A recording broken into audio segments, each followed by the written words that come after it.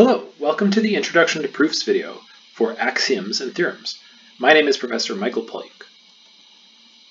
The learning objectives for this video are, by the end of this video, you should be able to distinguish between an axiom and a proposition or a theorem, and you should be able to make conjectures in axiomatic systems and prove them.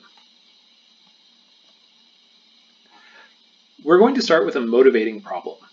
So this is not a math example, but it captures a lot of the ideas in a way that's a little bit simpler than what we'll see in math.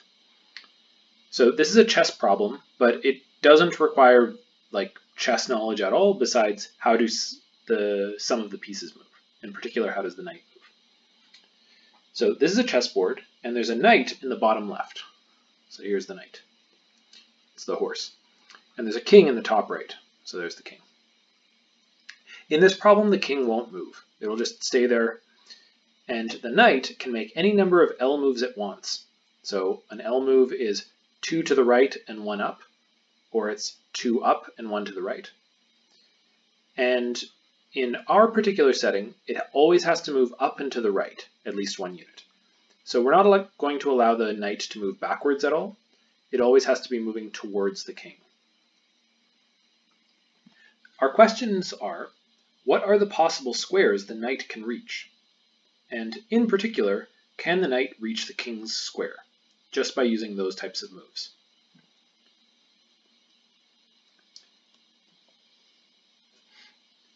So in this problem, the axioms, or the rules, are these three. The first rule is that the knight starts at the bottom left. The second rule is that the knight can move using the 2 right, 1 up move. And the third rule is that the knight can move using the 2 up, 1 right rule. Those are the three things that we're allowed to do in our problem. Now, our goal is to see what can we deduce from these axioms. So from these starting rules, what other positions are possible? What else can we conclude? And also, what other positions are impossible? So take a moment right now to play around with this problem. Make a chessboard if you want, or find one online, and play around, see what spaces you can reach using only these three rules. Make a conjecture as to whether or not you can get the king. Now, once you've played around with it for a while, you might discover the following result. So if the knight can reach the certain position, let's call it AB, then the knight can also reach the position A plus 3, B plus 3. So if you're at a particular place, then you can also reach the place that's 3 up from it. So from the position, so let's see the proof of this. So if you're at position AB, then you can use the second move to go 2 right, 1 up. And then you can also use move 3 to go 1 to the right and 2 up. So combining these two moves is the same as going 3 over and 3 up. I guess we should be a little bit careful and say that this position, A plus 3, B plus 3, has to be within the chessboard. But we're kind of imagining that we're going to be doing we're going to have a much larger chessboard and see what we can reach. But if we wanted to be very, very careful, we could say the knight can reach this position, brackets, so long as it's within the chessboard. So this type of proposition is a thing that's now true about the movement of this piece. So it's not one of the axioms. It's not one of the rules that if the knight is at a position, then it can move 3 over and 3 up. But this is a type of move that's now allowed. We've proved it. Let's see what types of things we can show are impossible. So assuming that the bottom left square is 1, 1, then the knight can't reach any of the positions 1n or n1 for any positive natural number greater than 1. So the picture is something like this. The knight can't reach any of these squares, and it can't reach any of these squares. what does a proof of impossibility look like? Well, we have to say that no matter what rules we use, we can never get to these positions. Well, there's only two ways that the knight can move, and in both of the movements, it will have to increase both its x-coordinate and its y-coordinate. So if you're trying to go this way, you also have to move up a little bit. So there's no actual way to reach these positions, you'll have to go up a bit. So that's a proof of impossibility. The other ones get a little more complicated, but it's this type of analysis. You say, what are the moves that are allowed, and what sort of positions do those lead me to?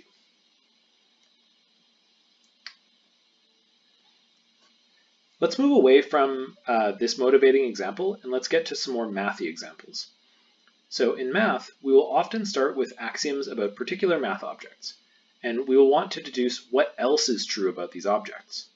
So we're going to have lists of rules or lists of things that are definitely true, and we're going to see what else can we conclude about them.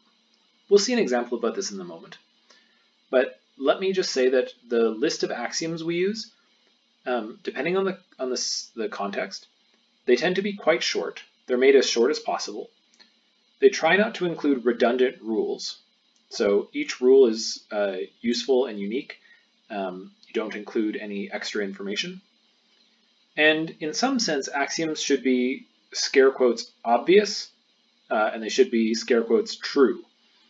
I won't say too much about this, but when you see axioms later on in math, in other math courses, we'll often use it as a synonym for things that are obviously true. Part of this is that when we're trying to deduce things about math and about math objects, it's true that we can sometimes get confused about what sort of things are allowed, what moves are allowed. So you can imagine a game of chess where the players didn't agree on what sorts of moves knights should have. One of them might say, well, I think knights are strong and bold, and that means that they should be able to move in a L shape that's 2 across and 3 up.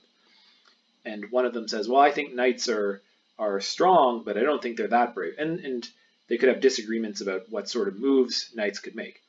You could see that this would lead to a difficulty in trying to answer this knight-king problem. This was also true in math.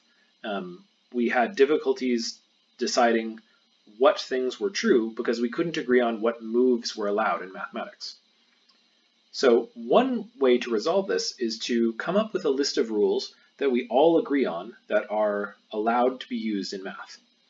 So let's look at one of these sets of rules called the piano axioms of arithmetic. So here are the 10 rules for adding and multiplying integers together. You can go through them all if you want. I'm not going to list them all out, but you can pause the video and take a look at them. These rules are saying that adding integers are integers. You can change the order in which you add integers. Adding 0 doesn't change anything. Multiplying by 1 doesn't change anything. Things like this.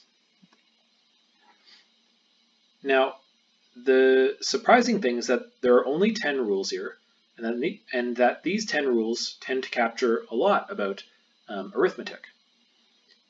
Now, there are some rules that aren't on here, and let's look at some of those. So what are some rules about arithmetic for integers that you can think of that aren't on this list?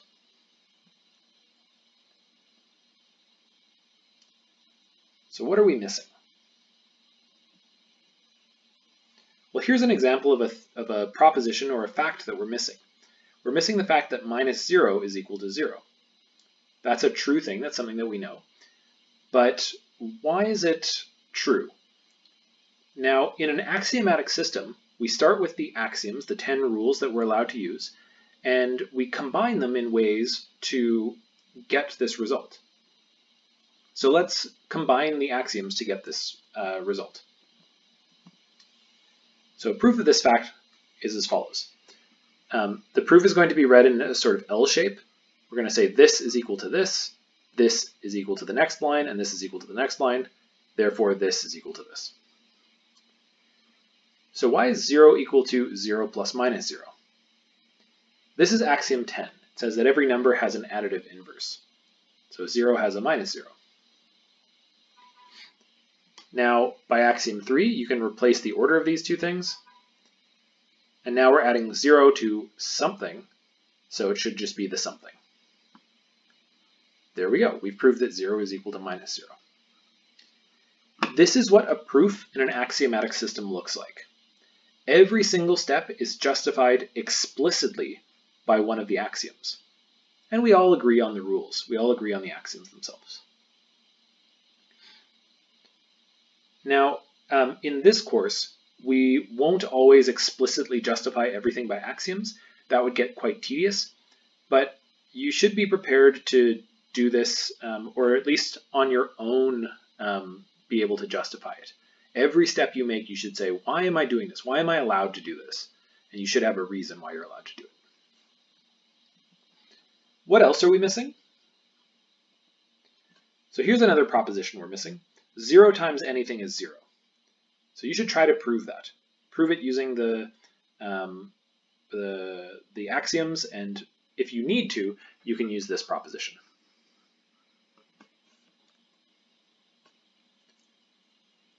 Let's look at some notation that will show up often in the course. So axioms are the starting assumptions in a rule set. So it's the things that we start from. A conjecture is something that you guess might be true.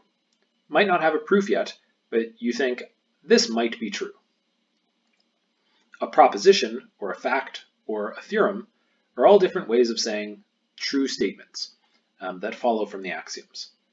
These are things that have been proved, so they're true. You might also see the word lemma. A lemma is used if it's a minor proposition or a very, very minor theorem. You won't get in trouble for misusing these things or not using them exactly properly, but just know that sometimes we might say lemma when we mean a very, very small theorem that's maybe only useful once. Theorems tend to be big and glorious and grand and be applicable in many different scenarios. One last thing you might see is a corollary. So a corollary is a special type of proposition that follows from a previously known theorem. So you might have proved some theorem about all even integers, and then your corollary might be specifically about multiples of 4. So it's a special case. We'll use these pieces of language throughout the course. Now let's take a moment to reflect. You should go back and answer the king-knight problem. So the question was, can the knight reach the king space? How would the knight-king question change if you changed the axioms? So if you changed the rules of the game. For example, what would happen if you allowed all L-shaped moves, even ones that go backwards? Finally, do the piano axioms capture everything that's true about the integers? Is there anything missing? Thank you very much, and have a good day.